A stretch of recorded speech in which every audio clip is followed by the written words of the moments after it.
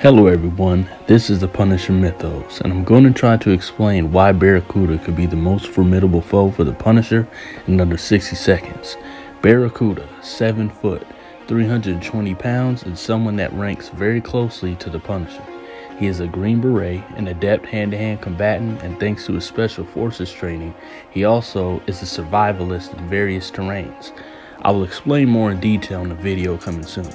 I think that Barracuda is the most formidable foe because he shares the same mentality as the Punisher due to the brutal conditioning of the special operations training, and ultimately he's willing to do things that the Punisher wouldn't. Punish that like button and don't forget to subscribe.